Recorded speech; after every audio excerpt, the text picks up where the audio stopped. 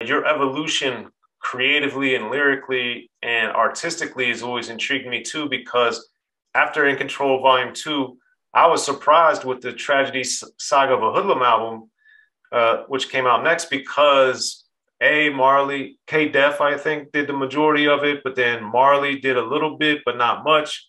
And then also the In Control Volume 1, Intelligent Hoodlum, and In Control Volume 2, you had like a controlled fury, like it was focused, but it wasn't anger. Whereas this album, Tragedy Saga of a Hoodlum, you sounded angry.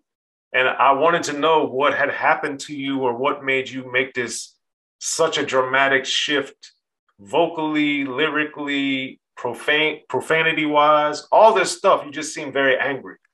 To me, I just wanted to be more aggressive. And if you look at it, though, just as much as it was aggression, you had Grand Groove on it, which had a Patrice Rushen sample. Right. Excuse me. And that's not really aggression. That's not really angry. In fact, it became #1 Billboard. It was #1 in Billboard. You know what I mean? It charted in Billboard. And, that was a total contrast. But for the rest of the album, I wanted to it was more or less me doing the album on my own. And I wanted to I had more say-so in that album, I should say. And I just felt aggressive. And that's how I was feeling at the time. A lot was going on in my personal life.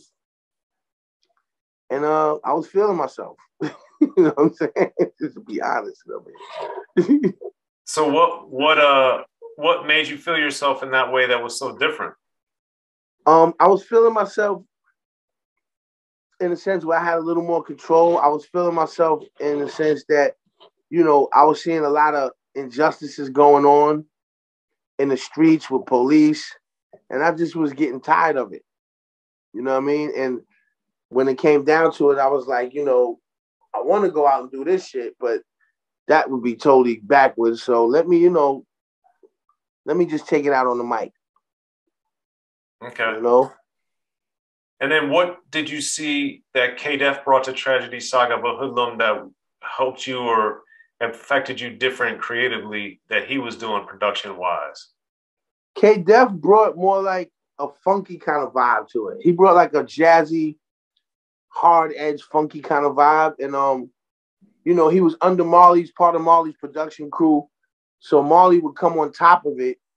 And I just thought it was made for a good combination because that's where the times were going musically, and Marley putting his signature on it just brought it out even more. So I just felt like, let me get up in this. You know what I'm saying? Let me bob and weave and throw my shots. You know what I mean? And it just came across musically. It just came out on the mic. Again, K-Def was a brilliant producer, man. He doesn't get a lot of the credit he deserves either. But as far as I'm concerned, he's one of the brilliant ones.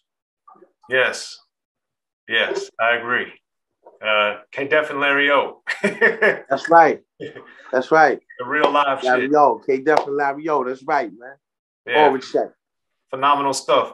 Now with Funk Mode, I was always intrigued when people do this, like using the same or similar beat to like Brand Nubian punks jump up to get beat down.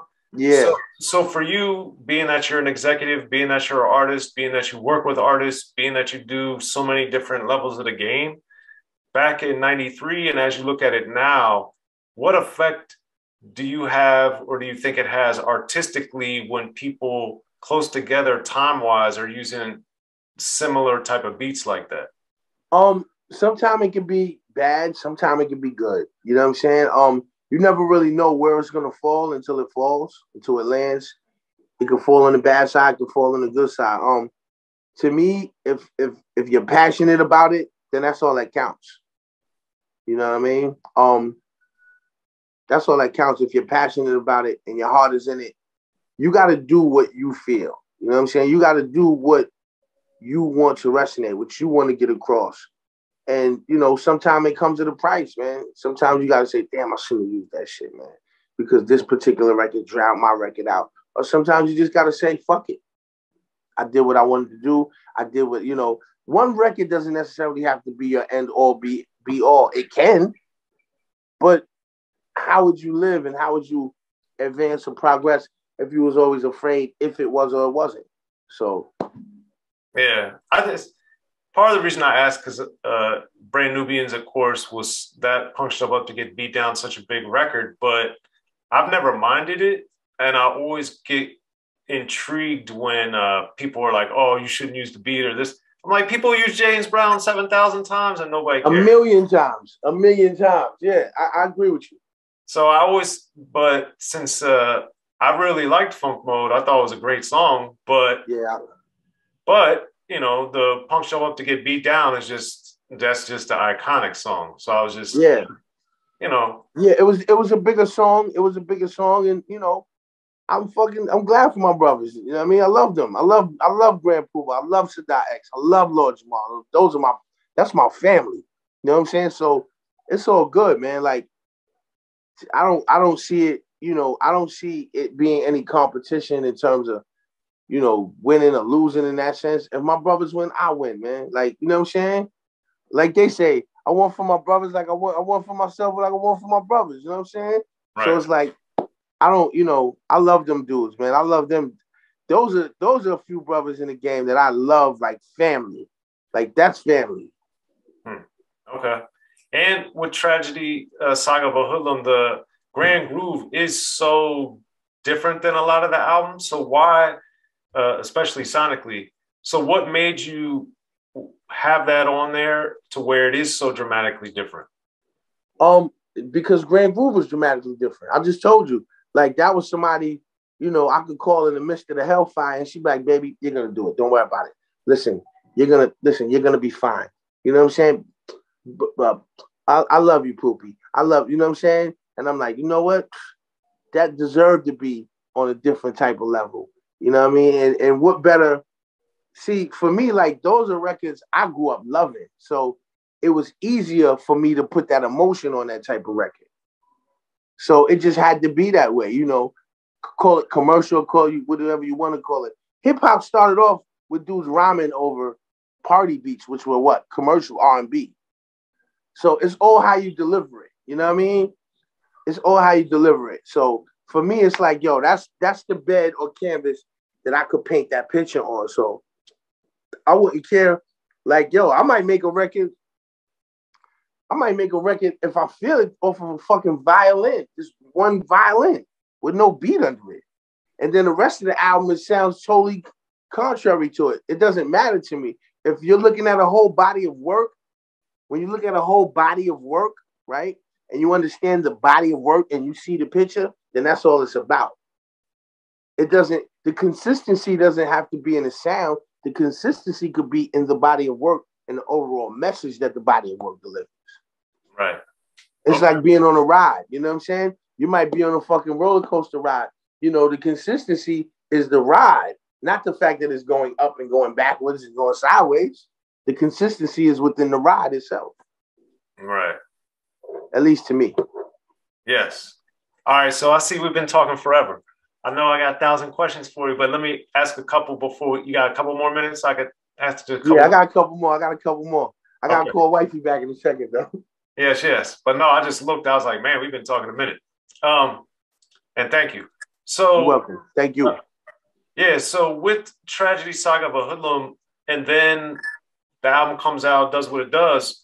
I was always intrigued on when we get to the War Report, the executive producer. So people use titles, people say this or that. So for you, what was being one of the executive producers on the War Report? What did that mean? What was that? The executive producer on that particular album, for me, man, helping to come up with the body of work, helping to direct, helping to steer the body of work, helping to have the vision for the body of work. And sometimes the body of work starts with a few songs, or sometimes it starts from the beginning to the end, or sometimes it starts way before the album even starts and still continues way before the album even finishes, or way after the album finishes, that's the same. With the War Report, it's a little of all those things. Okay. Now I remember too, because I've interviewed Capone and Noriega multiple times myself, and Mm-hmm. I love that album. And I was always intrigued as we see a little bit later in rap that the promotion was so big on people's criminal records. And I know that Uh-huh. they met while they were incarcerated. And Yeah. I wanted to know for Penalty Records, for Tommy Boy, did their and even for you, did their criminal backgrounds matter? Did they care? Did they want Um, to um, sweep it under the rug? Like, because for, it's for so me, different now. I'm the one who started that. I'm the Penalty didn't start that. Tommy Boy ain't start that. And I started that for a specific reason. At that particular time, everybody looked at who was thorough in the street, who was real in the street. Now, it wasn't a glorification, but it was kind of like a rites of passage amongst peers and in an industry where so many people weren't who they say they were. So it's like, okay, these dudes actually met here, right? Not to say, hey kids, go to fucking prison, you know what I'm saying, and meet your fucking best friend, meet your bunk buddy, your cell buddy is gonna become your fucking your partner in your rap group, and you're gonna make millions of dollars. Nah, it's to say this is an authentic relationship that started here. The same way it could have been an authentic relationship if they went to fucking Georgetown private school or St. John's private school. But if there's so much emphasis on everyone on the game placing around these so-called stories that never really happened, and I know for a fact they never really happened, then maybe you'll take interest in this particular relationship that's authentic. And it's still authentic. And you can see that it's still authentic to this day. Right. And then even with all the ups and downs. And what did you uh what were you able to apply to the war report in that you hadn't been able to really do much for yourself in your own career? Tragedy, Intelligent Hoodlum had a certain history that we all know. In the war report, I was able to be Tragedy Khadafi. I was able to show more of my street knowledge. Just like you had Ice Cube when he said you're about, or Eazy when he said you're about to witness the strength of street knowledge. You know what I'm saying? To me, that was my N.W.A. My East Coast N.W.A. My third world Queens N.W.A. You know what I'm saying? Yeah, that makes sense. Okay. And then as your career progressed and getting more into production, putting out a lot of albums, doing a lot of collaborations, how do you say, or how would you say that you've really, really stepped up your game? Is it more business wise? Is it more artist wise? Is it more production? I stepped up my game more business wise in sense like now, like I do features here and there, but now like I do projects. I do a lot of indie projects, you know, and it's not just, and I love doing them because, you know, I basically get control over the project. I do a lot of indie projects, and I stepped up business wise in terms of like, now I know how to help promote an indie project. I knew then too, but now it's easier in a sense where it's a better flow for me now, where I know how to set it up much better. You know, even within my own demographics. Also, too, artist wise, and again, business wise, I have a lot more relationships, meaningful relationships. Like I can get an artist on a billboard in Midtown, like right now. You know what I'm saying? I can get an artist, you know, into some good rotation with satellite radio, depending on the quality of the work and the story and attraction. You know, and that says a lot. You know what I'm saying? Where, you know, that can cost someone a lot of money, whereas with me, it may not cost as much. You know what I mean? And there's a value in that. There's a perceived social value in that. You know what I mean? Artist wise, I feel, and it's not just me saying it, even the public has said it, lyrically, I've gotten even better. You know what I mean? I've grown, and I take pride in that. I love that. Yeah, absolutely. Absolutely. So you got the frontline generals. Do you have other stuff that's coming up? I know Intelligent Hoodlum, you Oh said. yes, I have a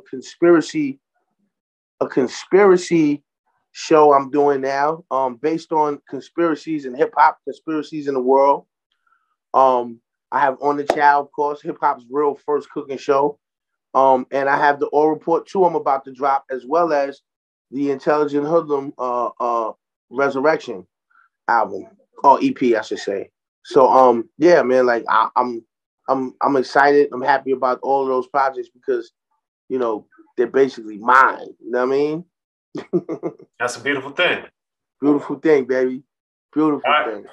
Well, Tragedy, man, really appreciate speaking with you, and thanks for coming through to Unique Access, man. Yo, Soren, man, let's do this again, baby. Man, we got to. I was like, man, it's been a long interview already, and I barely asked you a lot of stuff. So it's always part 2, family. Yes. But man, it's an honor speaking to you, man. I've really been appreciative of it, and I'm glad we can make it happen.